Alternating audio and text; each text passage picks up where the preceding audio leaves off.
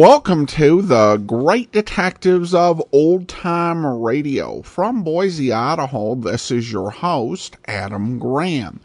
If you have a comment, email it to me, box13@greatdetectives.net.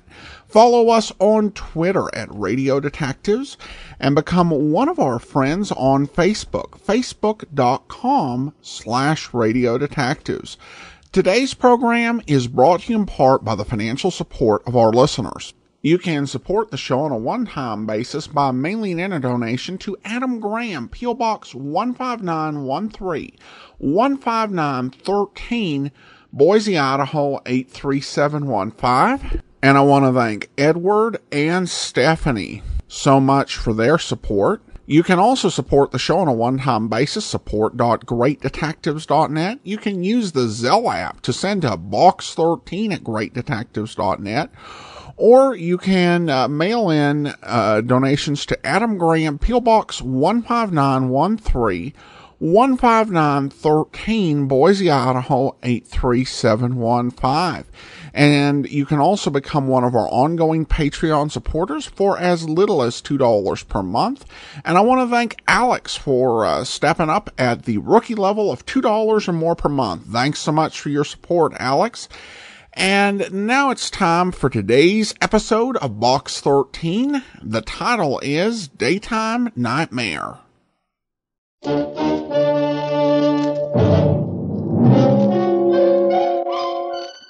Box 13, with the star of Paramount Pictures, Alan Ladd, as Dan Holliday.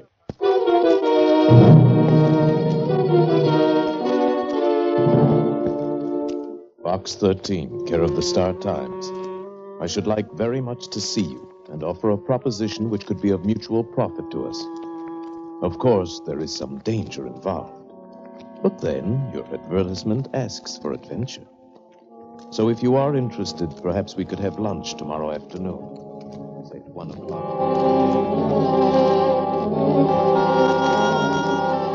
Perhaps we could have lunch tomorrow afternoon, say at 1 o'clock, at the Golden Arrow.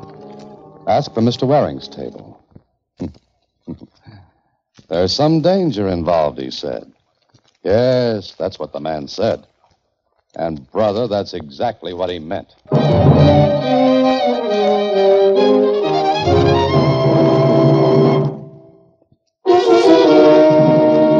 And now back to Box 13 and Dan Holliday's newest adventure, Daytime Nightmare.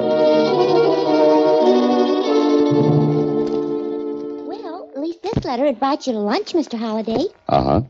Lunch, and then what? Danger, it says. That sounds exciting. It always does. You know, Susie, someday I'm going to walk into one of these things and not walk out.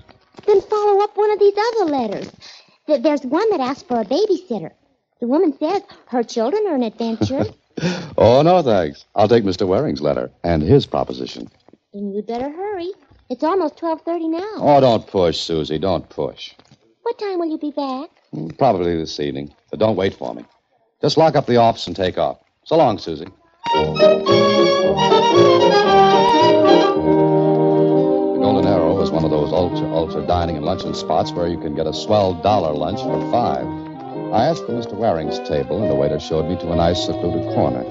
A small orchestra was playing. A couple were dancing. And Mr. Waring was just sitting there. I took a good look at him before I sat down. He was big and handsome, maybe about 50. And the diamond he flashed on the little finger of his right hand was spelled with 1,500 capital dollars. He looked up, saw me standing there. How do you do? You're Box 13? Yes, that's right. You're Mr. Waring. And you're right. Please, sit down. I've ordered lunch. I hope you approve. Oh, thanks. I'm sure I will. You're younger than I expected. Oh, disappointed? No, please. Tell me, is Box 13 the way you make your living? Well, not quite. Yeah, I read your advertisement several times.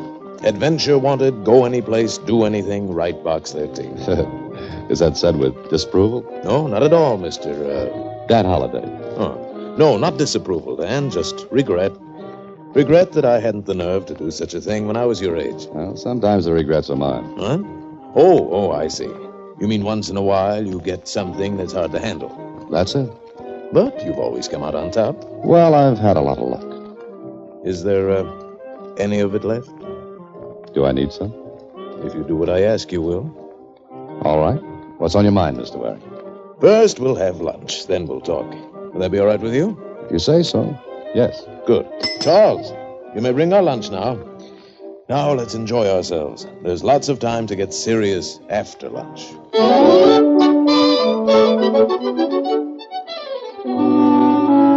Well, Waring was a very good conversationalist. I learned he was an attorney for one of the biggest estates in the country. He kept leading the conversation around to that every time we got on something else. Then, when lunch was over... Enjoy it, Dan? Very much. Cigar? Oh, no, thank you. Now, if you'll come with me. Come with you? But I thought we were going to talk. Oh, I'd rather have more privacy. You'll understand why when I tell you what I have in mind. It's that important, huh? Would you say $10 million was important? It commands attention, yes. Then please come with me. We left the Golden Arrow. The doorman saluted Waring and signaled a big limousine that sneaked up along the curb and purred to a stop. Please, get in, Dan. Pardon me. Where are we going? Oh, for a ride through the park. Wait a minute.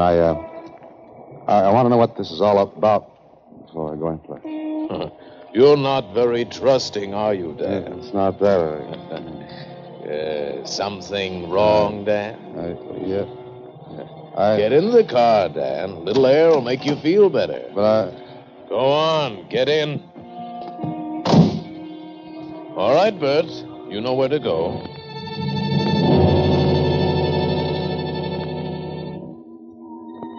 I'd been drugged before, so I knew what it felt like. Felt exactly like this. I came crawling out of the long, dark tunnel with a buzzing in my ears, my mouth dry as cotton. I was lying down, and I reached out my arms. I was on a cot. A nice white cot in a nice white room. I sat on the edge of the bed, looked around. There was a window, but there were bars over it. I went to the door. Hey, open up. Open this door. Open this door, somebody. Come on, open the door. Get away from the door. Get away from it. Open it up, whoever you are. Move back away from it, and I will. Go on. I moved back and away. There was a pause, and then...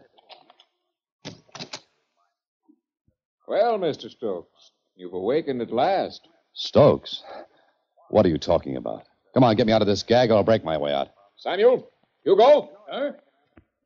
Now, Mr. Stokes, you don't want Samuel and Hugo to take care of you, do you? What is this? Sit down, Mr. Stokes. Please. Sit down. I won't sit down. Where's Waring? He'll be here in a moment. If you want to see Mr. Waring, I'm sure that can be arranged. Well, that's better. And call off those mastiffs in white coats. Wait outside, Samuel, Hugo, and close the door. Go ahead. I'll be all right. Stay where you are, Mr. Stokes. Look, if this is a gag, let's run it off the boards and put a tag to it. Gag? Why, Mr. Stokes, you sound almost rational. Rational? What are you talking about?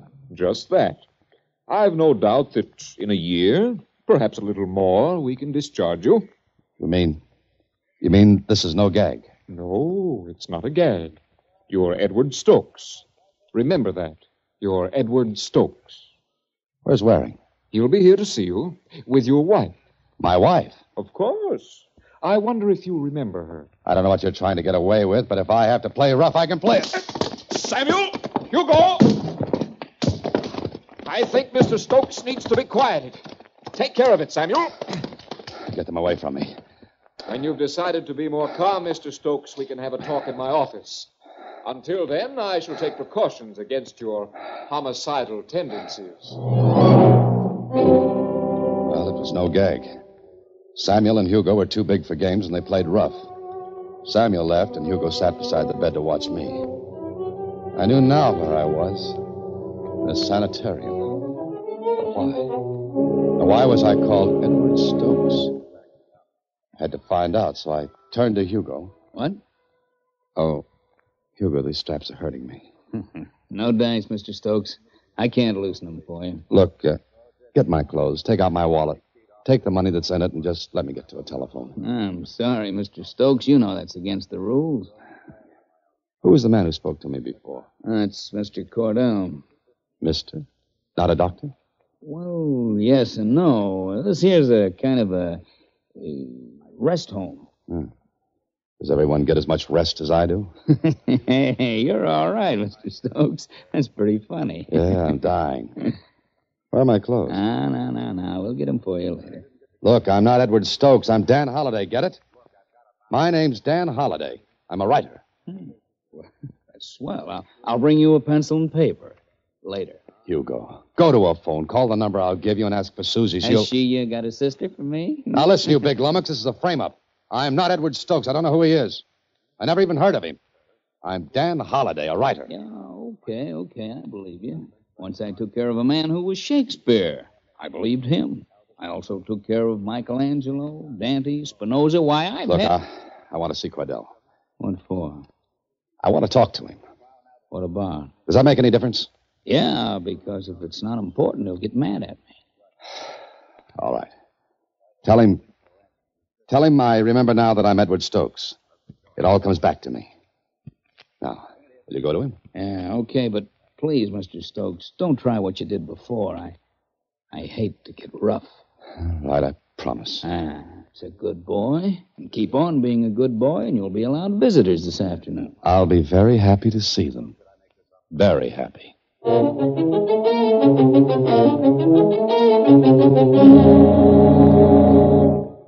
right, Mr. Stokes. I brought you to see Mr. Cordell like you asked. Now, promise you'll take it easy? Oh, sure.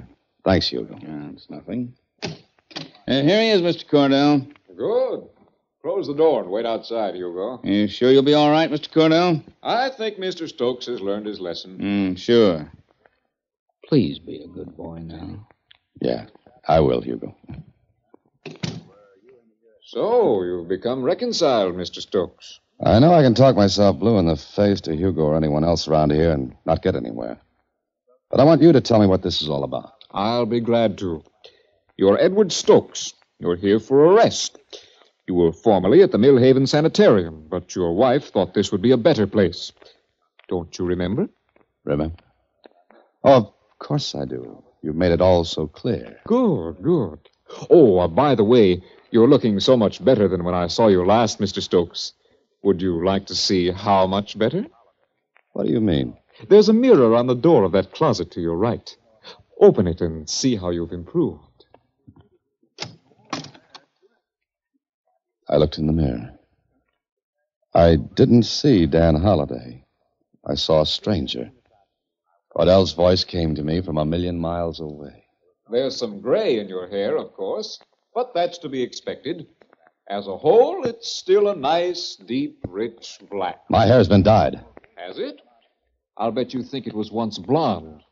I imagine you think your name was once Dan Holliday. Take a good look at yourself, Mr. Stokes. Get acquainted with your new personality. You'll be with it for quite a while. Cordell smiled at me. Then I knew for certain this was no joke. I was Edward Stokes. My hair dyed, clever touches of makeup here and there. Even Susie wouldn't have known me. Do you know why you've become Edward Stokes? Why, Mr. Cordell? Because Mr. Edward Stokes is dead. And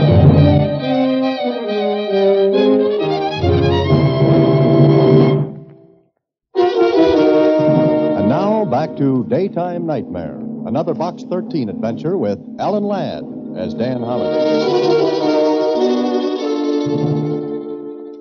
Well, there was a twist. I was a dead man, yet I was alive and being kept alive. But for what? Later in my room, I thought of making a break for it. But there was always Samuel and Hugo. Then later, I was taken again to Cordell's office. This time, Hugo went in with me. Cordell wasn't alone. With him were Waring and a woman. The woman looked at me as I entered. Edward, darling. Would you mind just calling me Dan? Please, Edward. You remember me? Of course you remember your wife, don't you, Edward? Oh, hello, Waring. I must buy you lunch sometime. Lunch? Oh, of course.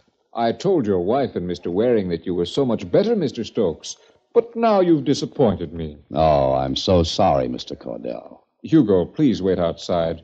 I'll call you if I need you. Sure, Mr. Cordell. He does look like Edward. Must you say it so loud, Philip? Oh, sorry. How long does this go on? Not much longer. Of course, it all depends on you. Yes, how?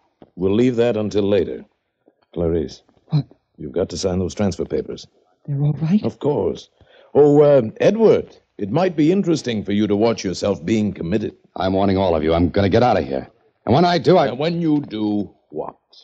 Where's the real Edward Stokes? How does he know about Edward? Cordell, did you open your mouth? What's the difference? He can babble his head off and no one will pay any attention. Suppose something goes wrong. How can it? It's all too perfect. Of course it is. Sign the papers, Clarice. Get it over with.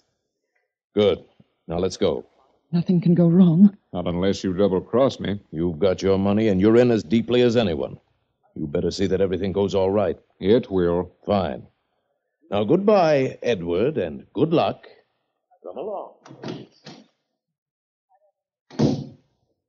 Well, Mr. Stokes, you're now officially in my care. That should make everything just ducky. Oh, it will. If it's not asking too much, what happens now? My dear Mr. Stokes, if you knew, you wouldn't like it. What's to prevent me from reaching across this desk and knocking your head off, just for the fun of it? This gun will prevent it. You wouldn't dare use it. No, not directly. But suppose you did try something. Suppose we struggled and the gun went off accidentally. Suppose it did? And killed you. Who would be your witness? Not you. You'd be dead. Not Hugo, because he saw you attack me this morning. Cordell leaned back in his chair and grinned. Then he laid the gun on the desk. It was so close to me. So close. He knew what I was thinking because his grin widened. But I had to take the chance. I jumped. Stay right there, Cordell. All right. Now that you've got the gun, what will you do? Hand me that phone. Certainly. Here you are. Keep your hands on top of the desk. With pleasure. Whom are you going to call? The police. All right. Go ahead. Hugo! Hugo! What's the matter? Mr. Stokes. Be careful, Hugo. He's raving. Hugo, you've got to believe me. I'm not Edward Stokes. I'm Dan Holliday. Give me 2 minutes to put through a phone call. No, Mr. Stokes. You don't want to do anything with that gun. Better give it to me like a good boy. Hugo, please. Please stay back. Careful, Hugo. He may shoot. Stay back, Mr. Cordell. I can handle him. Hugo, listen to me. Listen to me. Give me 2 minutes on that phone. Just 1 minute. Mr. Stokes, give me that gun. Come on, give it to me. Wait, Hugo. Wait, I don't want to shoot. But I'll have to do it if you come any closer. Better not. Hugo, I'm in a spot. The real Edward Stokes is dead, Hugo. He's been killed by his wife and his attorney. Listen to me. Stand still and listen to me. Easy. Easy, Mr. Stokes, easy. The real Stokes has been killed. He was taken from the first sanatorium and killed. I was brought here, Hugo. Brought here to impersonate Stokes. Cordell wants me to shoot you, Hugo, so I can be killed legally. Sure, Stokes. Sure. Hugo! I know all that, Mr. Stokes, but if you'll just...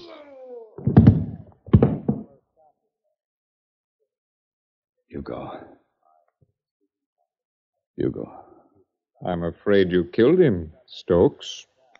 Cordell, you shot the poor devil. Of course I did, Mr. Stokes. You shot him with another gun you just took out of that drawer. That's perfectly true, Mr. Stokes. Ballistics can prove which gun killed Hugo. That's true, too, Mr. Stokes. But who would think of ballistics in connection with a maniac? Cordell stood there, a smoking gun in his hand. Oh, it was a beautiful frame. In a second, the rest of the people in the place would crowd into that office. What chance would I have? None. I could talk myself into a lather. Cordell put the gun back onto his desk. Well, Mr. Stokes, what now? I can prove I didn't shoot this gun. Think you'll get the chance? I'll be back. Get out of the way. Be careful, all of you. Don't chase after him. He's got a gun. He killed Hugo. Stay back. Let him go. Send out a general alarm. I ran out into the night, out into the rest of my nightmare. I cleared the grounds of the rest home and took to the woods. There was only one thing in my favor, the darkness. I stayed in the woods, but I had to get to a phone. I don't know how long I walked. Maybe an hour, maybe 2. Then I saw a house. There were lights in it. I hesitated, but I had to get to that phone.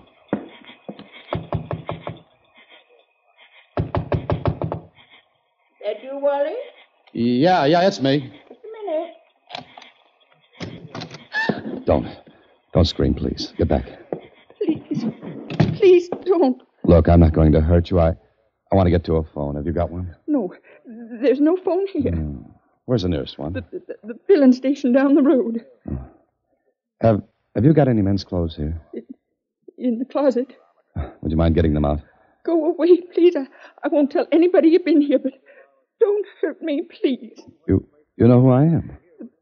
The radio, they said. How long ago? Oh, half an hour, maybe. Get those clothes for me, please. Get them. All right. They won't fit you. They're too small. I don't care about that. Throw them on the table there. Just trousers and coat. All right. I pulled the trousers and coat on over the pajamas I was wearing. The woman watched me, and she watched the door. She was expecting someone.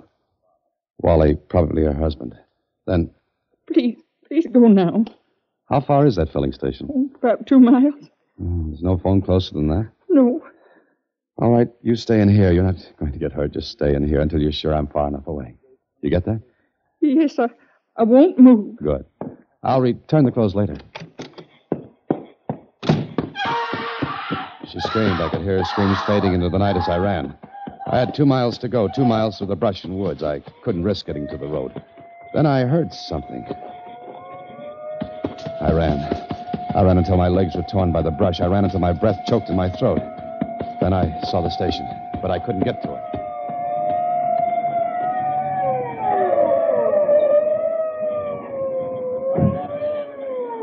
I crept closer and lay down in a mud-filled ditch. I knew then what a fox must feel like with the hounds tearing at his heels. I listened. I heard Cordell's voice. To begin with, he's dark-haired, wearing pajamas. But he may have picked up some clothes somewhere. I haven't seen anybody. Better be careful of him, Clade. He's got a gun. Already killed a man back at the home. Don't take no chances. Shoot to kill. I will, Sheriff. Thanks for warning me. Okay, Clade. Oh, got a gun? Sure, always keep one in the station. Good. Keep your radio turned on, too. We're running bulletins on the air. That way you can tell if he's headed this way. Sure. See you later, Sheriff. Remember, he's dangerous. A homicidal maniac. Take no chances. Okay, Mr. Cordell, thanks. So long. So long, Clade.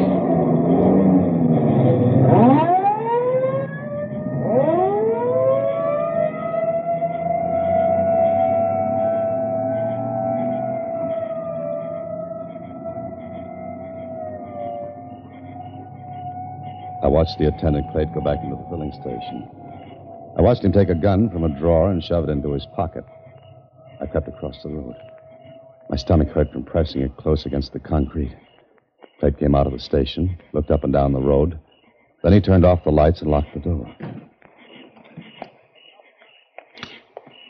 Don't take another step. Don't look around. Don't reach for that gun in your pocket. What are you going to do? Nothing. You won't get hurt. I want to use the phone in the station. It's out of order. You're lying. I'm not lying. Why don't you try it? Where are the keys to the door? In my pocket? Keep your hands out of that pocket. You want the keys, don't you? Keep your back turned. I know that gun is in your coat pocket. The keys there, too? No, in my trousers. Reach in. Get them out. But be careful. Now, unlock the station door and go in ahead of me. Never mind the lights. Look, why don't you give me your gun? You haven't got a chance, fella. The roads are crawling with prowl cars. They were here just a minute ago. Yes, I know it. I saw them. Now reach in that coat pocket. Back to me. Reach in and take out that gun. All right.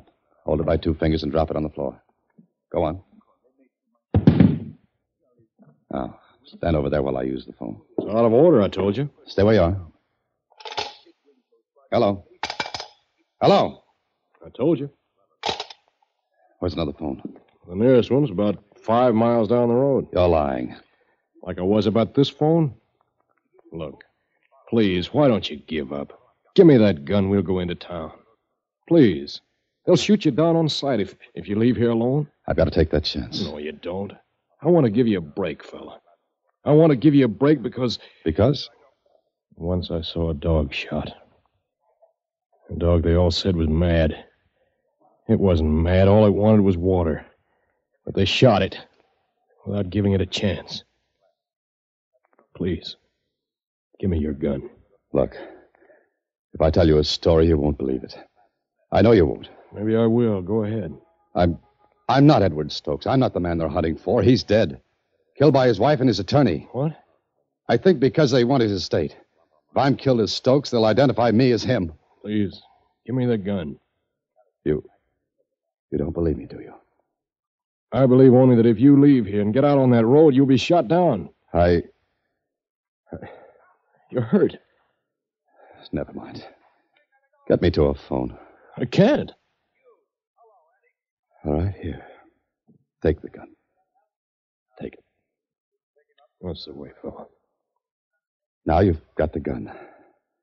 I want you to do one thing. Get me to a phone. Let me call the police. Let me identify myself, will you? Come on. I've got a car.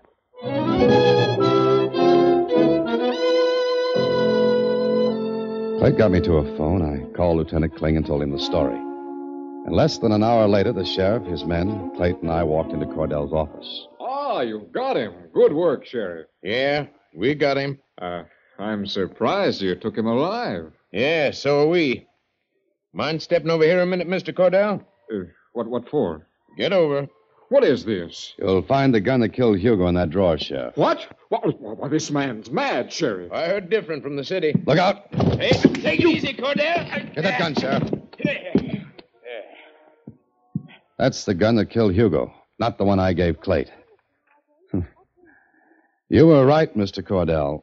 No one would have thought of ballistics to see which gun had killed Hugo.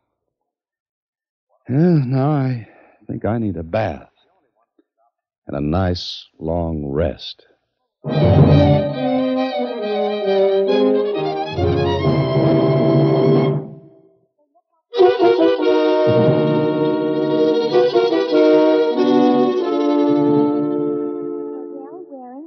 Stokes were arrested on suspicion of murder. Police are searching for the body of Edward Stokes. Gee, Mr. Holliday. Well, it wasn't nice, Susie. But let's forget it. Sure, I know what you mean. Oh, say, I have to remind you. Of what? You've got a luncheon appointment today at... Luncheon? Oh, no, Susie. Next week, same time, through the courtesy of Paramount Pictures, Alan Ladd stars as Dan Holliday in Box 13. Box 13 is directed by Richard Sandville, with this week's original story by Russell Hughes. Original music is composed and conducted by Rudy Schrager. Part of Susie is played by Sylvia Picker, and production is supervised by Vern Karstensen. Box 13 is a Mayfair production from Hollywood. Watch for Alan Ladd in his latest Paramount picture. Welcome back. Well, great setup, very suspenseful, and it does a good job being the kind of danger that Dan can put himself into by putting that ad in Box 13. You do have to wonder about this week's villain, because it seems like there are a lot safer ways to do this, because, you know, there are so many people, you know, indigents, you know, who you could really take advantage of in this role.